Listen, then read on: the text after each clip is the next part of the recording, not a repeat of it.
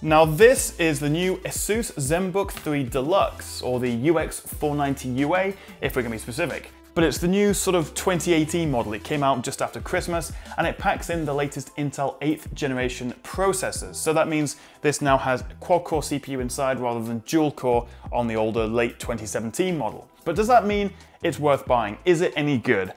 And the short answer is yes, but it's not perfect, there's a few issues. I'm sure you'll agree, this is a gorgeous looking laptop. In this royal blue color with gold trim, it's really eye-catching, and I think one of the best looking laptops you can buy right now. At just under 13mm thick and weighing just 1.1 kilograms, that's about 2.4 pounds, it's even thinner and lighter than the new MacBook Pro 13. So the compact size and lightweight means this is an ideal travel companion ultrabook. You'll barely feel this in your backpack or your briefcase. Does anyone still use briefcases? I don't know.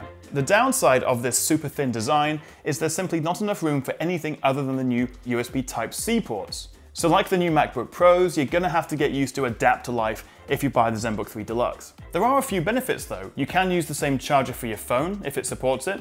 The laptop charges really quick. Just 45 minutes will get you about 60% of the charge back. And finally, because two of the ports support Thunderbolt 3, you can output to high-res monitors and even connect up an external graphics card for more serious gaming. I would be lying if I said I hadn't tried to poke and prod the screen thinking it was a touchscreen to begin with. There's something about the glossy screen, and I guess the fact that this is a high-end and very expensive laptop that made me think that this should be a touch screen. But it's not, so I'm gonna have to get over it. It is a lovely screen though. Browsing the web, watching YouTube videos or Netflix movies all look great on the ZenBook, and it sounds good too thanks to the 4 Harman Kardon speakers. But while the screen isn't professionally color accurate, it's definitely good enough for a bit of photo and video editing. Some people may be a bit annoyed that there's no 4K option here, it is just full HD, but honestly, considering it's just a 14-inch screen size, I think full HD is just right for it, and it means the battery life isn't terrible.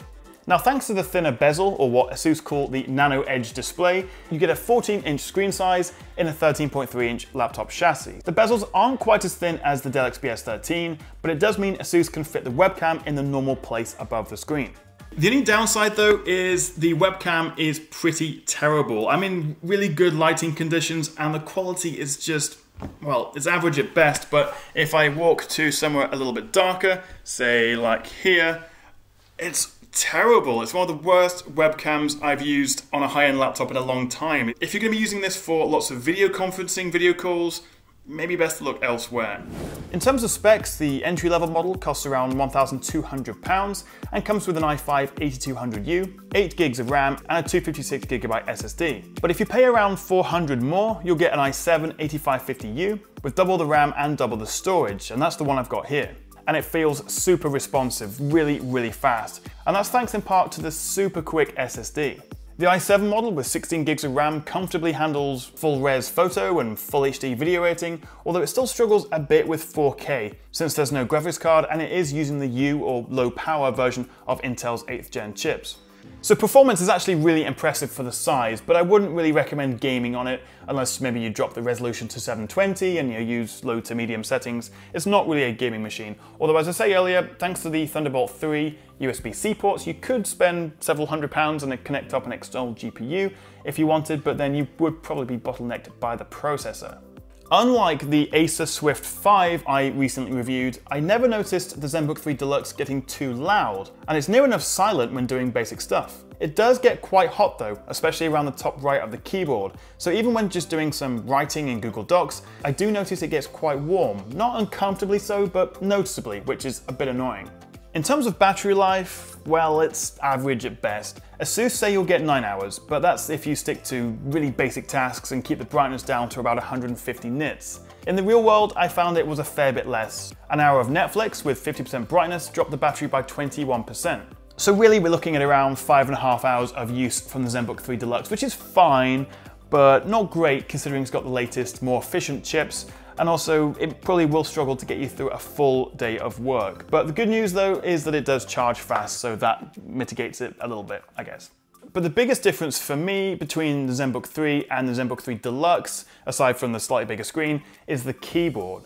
The bigger size means you get more travel in the keys, which makes a big difference to the typing experience. It's still far from the best out there, but the keys feel good, and I've had no problem typing out my script for this review on it. The touchpad is a bit of a mixed bag though, although it is Microsoft Precision certified, so it supports all of Windows 10's built-in gestures, and it is reasonably responsive. I found it a bit imprecise and slow to respond to more subtle finger movements, and sometimes clicking down on it would jump the cursor around a little bit. But it's by no means bad, and enabling pointer precision in the settings does improve things a bit. Also, you get a fingerprint reader built into the top right of the touchpad, which supports Windows Hello, so you can unlock the laptop with it. So that is the ZenBook 3 Deluxe. I really do like this. It's got a lot going for it, but it's not perfect, and starting at around £1,200 or around £1,600 to £1,700 for this model, it is very expensive, and there's a few areas that it falls down on, including the webcam, the sort of so-so touchpad, and the average battery life. I suppose the bigger issue is the competition. The Dell XPS 13, which also has an 8th gen chip, can be found for a similar price, if not a bit cheaper, and the Surface Book 213 is a bit more versatile. So it's got strong competition and it's not perfect, but I would still definitely recommend checking out the ZenBook 3 Deluxe if you fancy yourself a ultra thin and light and really good looking travel companion ultrabook laptop thing. I think maybe that's a bit blingy for some people, but I think it looks really nice.